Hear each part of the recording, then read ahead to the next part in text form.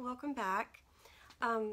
Okay, so today we're going to do chapter 2 and maybe even get through chapter 4. I think I can get through this book a little bit quicker because, as you're probably finding out, there's not a whole lot of plot. So reading it is just sort of kind of a psychological reading of Holden Caulfield and trying to figure out what is it that he's so afraid of. And he's hinting at it all the time. But you just have to kind of read into what he's not saying, and then what he's contradicting, and then, of course, what he is saying. But it's not always, as much as he doesn't want to be a phony, he's not always being completely honest and authentic either. So when you get to Spencer, and I think this is probably one of the funniest scenes I've ever read, and I always love reading this out loud. Of course, I won't do that with you, but I'll have to read some parts of it. You know, he goes over to Spencer's house, and one of the things that you learn when Mrs. Spencer opens the door, she, you know, welcomes him, offers him some hot cocoa, and he says something about Mrs. Spencer really likes him, and at least he thinks she does. And so that ought to tell you that he's been here before, and that, you know, what he says about Spencer is not exactly the way he feels about him. And I think some people just read it kind of literally, what happens and the confrontation that happens, and they don't really think about the fact that he really wants to see Spencer. He goes to Spencer for a reason, and by the end of it, he's not mad at Spencer, Mr. Spencer. So one of the first impressions, though, and this is something that comes up in his short stories, is the bathrobe. Here he is, he opens the door, he has the grip, which is like influenza. I'm just going to read this part. The minute I went in, I was sort of sorry I'd come. He was reading the Atlantic Monthly and there were pills and medicine all over the place, and everything smelled like Vicks nose drops. It was pretty depressing. I'm not too crazy about sick people anyway. What made it even more depressing, old Spencer had this very sad, ratty old bathrobe that he was probably born in or something. I didn't much like seeing old guys in their pajamas and bathrobes anyway. Their bumpy old chest always showing, and their legs. Old guys' legs at beaches and places always look so white and unhairy. And if you think about the underlining theme here about not wanting to grow up, and then seeing Spencer in this old robe he's probably had forever, you know, it's so old that Holden says that he was probably born in it or something. And that is sort of a symbol, though, of growing old. And you know, looking, even though it's kind of comical, but it's true, you know, you're looking at these bumpy old chest and hairless legs and these white legs or whatever on the beach.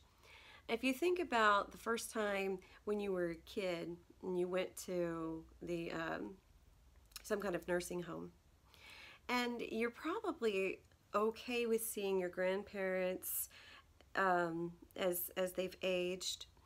But when you look around, and I always had this, and I know it happened with my own kids, they're kind of astonished as to how everyone looks so bad. It looks so depressing.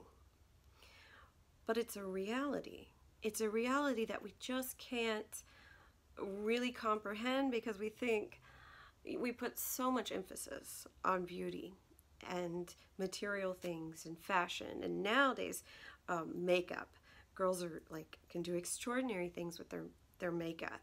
But if you're, you know, 70, 80 years old and you're still trying to do that, it's just going to look fake. You're going to look like a clown, because it just doesn't, there is no covering up that reality. It is what it is. And it is a scary thing, because what does it represent? It represents death, withering, you know, and it's not the fresh rose that it once was. Now, this is what time does to all of us, unfortunately. And so he looking at Spencer, he has to kind of come in terms with his own mortality, which I think is what's kind of in the back of his mind this whole time, especially after the death of his brother. And then there's sort of this, you know, comical scene where he's old Spencer is wanting to kind of get on to him about why he flunked him. And Holden's attitude is, he's like that detached kid that says, I know, I would have done the same thing. I don't blame you. And Spencer's still very, you know, defensive. Do you blame me? You know, because I think deep down Spencer hates the fact that he has to let Holden go. He knows there's something wrong, but there's also something in the generation between them. And Spencer is behaving just the way that you would expect a teacher, a professor, or parent to behave. That's the way that he was treated by his parents and teachers and so forth. And of course, times are changing. So when he says, well, what did Mr. Thurmer say to you? And he keeps calling him boy, which he doesn't like, but Holden is acting like a boy most of the time. And he says, well, he's talking about how life is a game. And just that, using that, you could say life is a lot of different things, a lot of different metaphors. By game, you have more of a military regimen of life is played by the rules. I would prefer the metaphor that life is a dance. I like that one. But in this case, you know, being in this type of school, and the kind of school, you know, Salinger went to, they had to march everywhere. Things were very strict, and things are very cut and dry. You know, you do this and you'll achieve. And so if he brings up, you know, life being a game, my ass, you know, if you're on the side with all the hot shots, you know, if you're like his roommate, Stradlater, sure, you got a game. But if you're like Holden and Aoki, it's not much of a game, you know, and you don't look right, you don't have, you don't possess all the right things, and then it doesn't seem very fair. But it sounds like something that someone already who has a lot is able to say, oh yeah, it's easy, it's just, you just do this, and this will happen. So he says that, and then he asked about his parents, and you can hear, you know, the kind of the detached sarcasm. Well, they'll be pretty irritated about it, I said. They really will. This is about the fourth school I've gone to. I shook my head. I shake my head quite a lot. Boy, I said. I always say boy quite a lot. Partly because I have a lousy vocabulary, and partly because I act quite young for my age sometimes. I was 16 then, but I'm 17 now, and sometimes I act like I'm about 13. It's really ironical because I'm 6'2" and have 6'2.5", and I have gray hair. I really do. One side of my head, the right side, is full of millions of gray hair. Now, it's probably not millions of gray hair, but he may have some. And this is where he's contradicting about being contradictory about his maturity, like he normally is. Like, he gets upset if you treat him like a boy, but sometimes he is. And as looking at it as a coming-of-age novel, there isn't a certain day that you hit where you've suddenly matured and you're ready for everything. It's a series. And there's a poem, I forget it now, but she talks about how, you know, sometimes, no, it was a short story about a red sweater. And sometimes she feels like this, and sometimes she's 13, sometimes she's 6. Well, when we have our memories back to the things that embarrassed us or hurt us, It might be that 6-year-old self. It might be that 13-year-old self. You know, that disappointment, whatever it is that it could be right now, you're at a certain age. And it doesn't mean that you just suddenly act like you're 6. Maybe some people do, but you're connecting that emotion with something that you felt when you were younger. And that's why it hurts maybe even more, because, you know, there may be something else that's repressed there. And he certainly seems to have a lot of repression. Okay, so he says that, and yet sometimes I act like I'm about 12. Everybody says that, especially my father. And you also see later on when he's with his roommates, even Alki tells him to grow up. So he does act very immature, but he does it because he still wants to be a boy. And he doesn't want to be called boy, you know. So then he says, people think it's all true. I don't give a damn, except that I get bored sometimes. He's always bored when he's kind of hurt by something too, when people tell me to act my age. Sometimes I act a lot older than I am. I really do. But people never notice it. People never notice anything. And it seems like people only notice the bad things. They don't ever notice the good things. And so Spencer starts this nodding again. He also started picking his nose. He made out like he was only pinching it, but he was really getting the old thumb right in there. I guess he thought it was all right to do because it was only me in the room, and I didn't care, except it's pretty disgusting to watch somebody pick their nose. Then he said, I had the privilege of meeting your parents. And then he says, you know, they're grand people. And Holden says, that is a word I hate, grand. And then he asked him about, you know, what are you flunking? And notice he's flunking everything but English. And I think that when I was reading the biography of, I've almost called him Holden, Salinger, the grades that I saw for 1 year was pretty low in everything except English, of course. And so he was talking to him, and he says that, you know, he was kind of shooting the bull with him, and he says, you know, I flunked you in history because you knew absolutely nothing. And he agreed to it, but then he does something. He starts to go get his paper, and he's going to go do, like, the worst thing you could possibly do is read back the paper to a student. And so he said, you choose to write about the, you know, Egyptians for an optional essay question. Would you like to hear what you had to say? No, sir, not very much, I said. He read it anyway, though. You couldn't stop a teacher when they wanted to do something. They just do it. So then he reads it, and then he says, this is, you know, a dirty trick. I wouldn't have done it to him. And then he stopped reading and put my paper down. I was beginning to sort of hate him. Your essay, shall we say, ends there, he said in this very sarcastic voice. You wouldn't think such an old guy would be so sarcastic and all. However, you dropped me a little note at the bottom of the page, he said. I know I did. I said it very fast because I wanted to stop him before he started reading that out loud. But you couldn't stop him. He was hot as a firecracker. Dear Mr. Spencer, this is all I know about the Egyptians. I can't seem to get very interested in them, although your lectures are very interesting. It is all right with me if you flunk me, though, as I'm flunking everything except English anyway. Respectfully yours, Holden Caulfield. He put my goddamn paper down and then looked at me like he'd just beaten the hell out of me out of ping pong or something. I don't think I'll ever forgive him for reading that crap out loud to me. He forgives him by the end of, like, the meeting in 15 minutes. And that right there, you see, is very much childlike quality. He's embarrassed, he gets upset, he thinks he hates them, you know, he thinks the worst.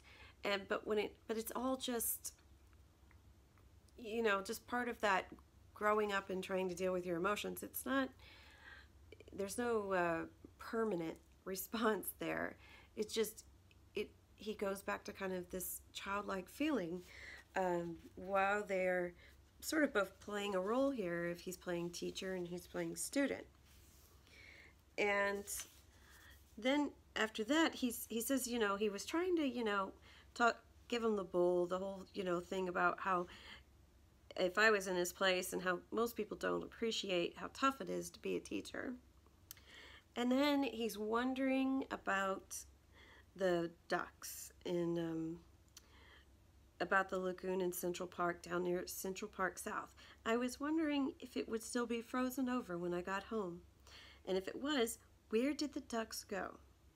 I was wondering where the ducks went when the lagoon got all icy and frozen over.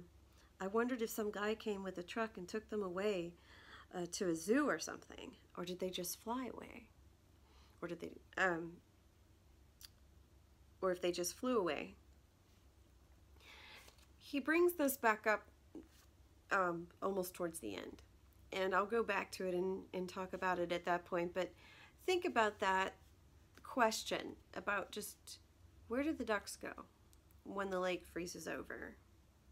And try to think about that in terms of the kind of crisis that Holden is going through. But I want you to try to think about it, and I'll mention it when we get there. So when he asks, you know, how do you feel about this? And he says, well, you know, it really hasn't even hit me yet. I don't know. I mean, I've been kicked out of these schools. And he says, don't you, you know, have any concern for your future, boy? Oh, I feel some concern for my future, all right. Sure do. Sure I do. I thought about it a minute, but not too much, I guess. Not too much, I guess. Because, you know, if he did, he would be doing better. But he is worried about his future. He just doesn't see this as his future. You will, said Spencer. You will, when it's too late. I didn't like him hearing that. And why, I mean, didn't like him saying that. And why does he not like hearing it? Because it's another reminder that you have to grow up. You have to grow up. You have to be an adult. And, you know, he has this Peter Pan syndrome. He doesn't want to grow up. And for good reason. So he says, well, you know, I'd like to put some sense in that head of yours, and I'm trying. And then he could say, you know, he really was too. You could see that. But we were just on the opposite sides of the pole, that's all. I know you are, sir, I said. Thanks a lot, no kidding. I appreciate it, I really do. And then he gets up and he says he's got to go somewhere. And he lies and says he's going to go somewhere. And he does tell him, you know, look, don't worry about me. So what you hear at that point is that he really does know that Mr. Spencer cares about him. He didn't want Mr. Spencer to feel bad about flunking him. So you know that they have a relationship. But so, you know, for what he says to describe him is not exactly what he means. And that's just one example of how he treats most situations that we get into. And then he says, I'll drop you a line, take care of your grip. And then the guy says, good luck. And he says, oh, I hate it when you know, that sounds terrible if you think about it. So in the next chapter, you meet his roommate. He's trying to read a book. He's reading Out of Africa, by the way, which is another wonderful book. So Salinger has very good taste in literature. And he's mentioning, you know, here he is. It doesn't sound, Isaac Denison doesn't sound like a very macho book. But it kind of is. You know, she's in Africa, but it's beautifully written. And so, of course, it's like a shout out to her. And his brother gave it. Oh, no, he's talking about another book. Never mind. Let me move on. So then he brings up Thomas Hardy, The Return of the Native. He reads classics. So you know he is literary, and you know he can write. In fact, Strad later is going to ask him to write his composition for him. So this guy, Alki, gets in there. And Alki is just one of these kind of disgusting characters. Doesn't brush his teeth, which is also kind of a child, like, you know, quality that he has to be told, you know, you really should brush your teeth. And he doesn't, you know, really want to do that chore for some reason, but every time he's around people, he starts cleaning his fingernails. And Holden just sees it as this cover-up of trying to come off like he has good hygiene, but he doesn't. and he won't, do what's necessary. And he's just, one of these annoying guys. And one of the things I love about Salinger is the dialogue. Because Salinger's so sarcastic, he really knows how to capture a scene. He doesn't do a whole lot of scenic pieces, but when you look at the interaction with people, you're right there in the room, and he doesn't hold back. Like when Alki says, "So how's the book?" And that's really annoying for people who are reading or writing, and someone's asking you, "Well, how's it going?" And he says, "Well, this sentence is terrific." And the truth is, the sentence probably is terrific because it's Isaac Denison. He probably is reading a hell of a sentence at that point. But anyways, he brings up the game, and also this is when we find out he's got his red hunting hat. And the red hunting hat is also something that he can put on to maybe feel like he's somebody else. It becomes something he kind of hides behind, as if he doesn't want to be seen, but then it's this red hunting hat, and it's very noticeable, and people are going to ask him about it. But it's sort of his way of rebelling against what everybody else is doing. And you also kind of get to see the way that he behaves around his friends.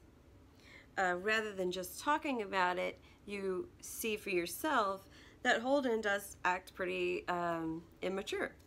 But he's funny, he goes around with his hat, it covers his eyes, he pretends he's blind. He's, "Mother darling, give me your hand. Why won't you give me your hand?" And Alki says, "For Christ's sakes, grow up."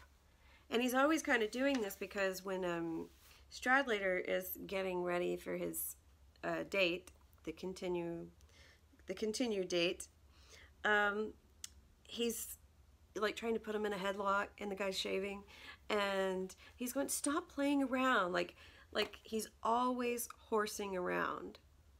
Now sometimes I bet the guys all horse around with him because they'll want to, and it does take guys, I think, want to be young much for a longer period than girls. I think girls are maybe because they're expected to act older and to do things on their own, but guys seem to kind of know that when it's over, it's over.